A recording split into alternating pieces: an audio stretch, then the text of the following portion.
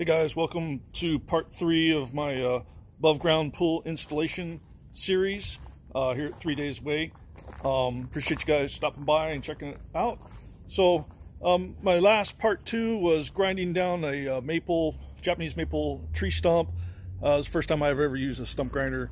I thought it was kind of cool getting to use some power tools. Pretty awesome. But now we're on to part 3. So we had some really good contractors that are known for preparing surfaces for jacuzzis and backyard kitchens and things like that. And I was able to get them to work for me kind of off the books for a few days. And they graded out a really awesome area, about 22 foot round. They compacted some road base and they laid some sand. I think they did a really good job. I think all I need to do is just double check the transit laser level and make sure that all those blocks are indeed level to each other. And then right now I just wanted to show you really quick one of the concerns I had and Sassy had as well. And the dogs really like to hear, hey, get out of here, get out. Okay, so the area, I don't know if you could tell, but this round area is kind of sitting below some of the grade of the backyard here. And so what I'm doing is putting in some landscaping drainage. I'm using these 3-inch PVC corrugated pipes. They're rated for being underground. The high point of my backyard is basically near this drain here. You know, I get a lot of water that comes off the house.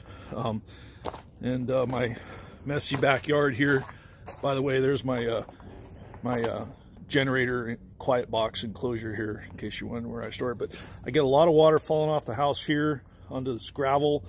It flows back here and then of course makes its way down through the yard.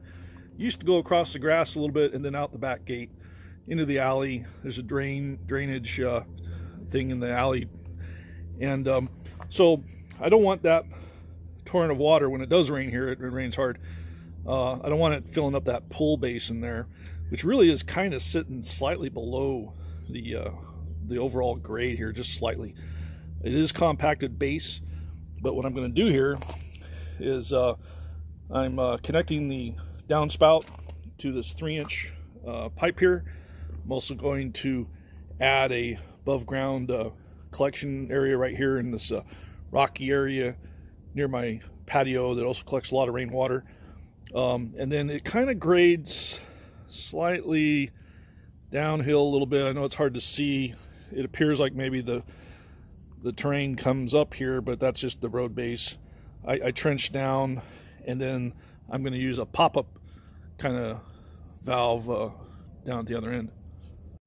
Okay, besides connecting to the downspout, I'm going to use one of these little removable grate downspouts, and I'm going to be putting it probably between a couple of these sunken pavers I have in here. Once I've cleaned all this up again, this is kind of a natural little highway of water, and that's why I've designed it like this. I know it's messy, it's hard to see, but these rocks here kind of prevent the erosion. The pavers are set well into black dirt, so kind of level just below grade.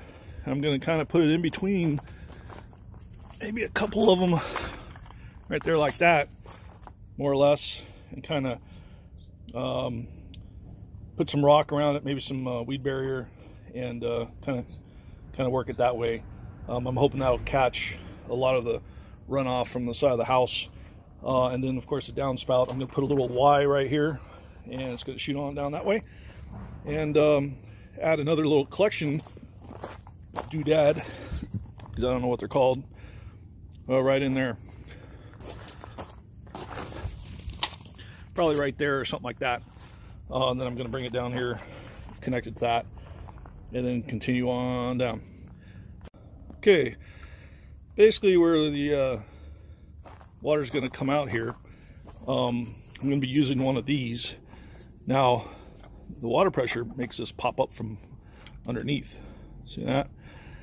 And when it closes, you know, dogs and things. People can accidentally step on it, not break it. It's pretty heavy duty. But the water pressure from all that head pressure coming downhill from the top of my yard will that'll pop up and burble out.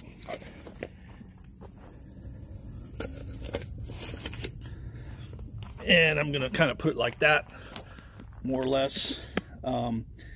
Obviously connected to my 3-inch with an offshoot there. They'll be surrounded by some hardscaping, prevent further erosion and stuff, and it'll just go on down this is my back driveway here into the alley, and that'll just go into the alley and drain out like all the other rainwater does. It also might be an interesting place to drain the pool. I could put another branch going off in this direction. I'm thinking about putting a nice French drain through here, and then just having it burble up on its own here. But I could also put a fitting here and drain the pool through it. So I've thought about that, or not. Anyway, that's the plan, and I'm gonna go ahead and get started. Okay guys, after a good part of the day, I think I roughed it in.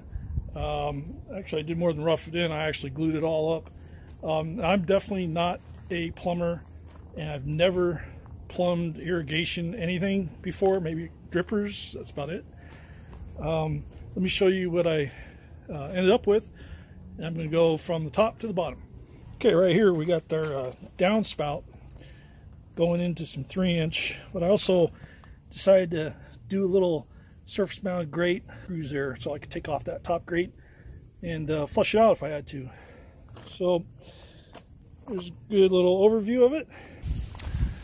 Now I got this area here that's a little jungle here where the corner of our house kind of meets up there, and there's a little drain there and a lot of rock in here, and so I plumbed this here, and eventually I'm going to extend this flexiboard around and then just kind of level out the rock and slope it toward this little drain here. Maybe put a little rounded piece of concrete right there to catch it, but that'll just plumb right into the main line again and continue going.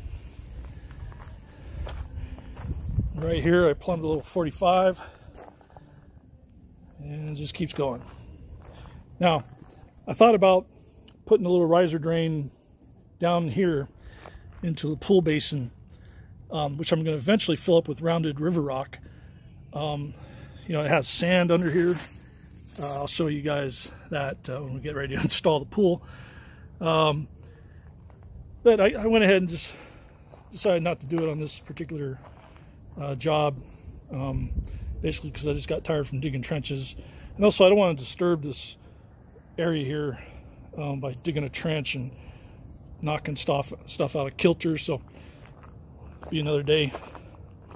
But on this side of the pool basin is my brick wall, and you can see the rock is kind of sloped up toward the wall because it used to come down to my lawn, which was right about here on over. And you can see there where all that water comes from when it rains, and it kind of just ends up sloping down this way, and the rain's probably going to end up trying to get up here, which I don't want it to. So I'm going to end up probably putting a French drain around this area here, or at least recontouring that area, and sloping it down toward the gate. And let me show you how the gate ended up. Got that little pop-up valve that will stay closed, and then when it gets water pressure, it'll just pop open and drain out on the ground underneath the gate into the alley. So I'm definitely going to do something here in this area here once I backfill it. Maybe circle it with pavers and try to slope it back out the gate there. So anyway, that's it. All I got to do now is just backfill it with some of the dirt. So I appreciate you guys watching, and be sure to subscribe and tell me what you think, any suggestions you might have. And part 4 hopefully will be actually installing the pool. So be watching for that video, and we'll see you again soon.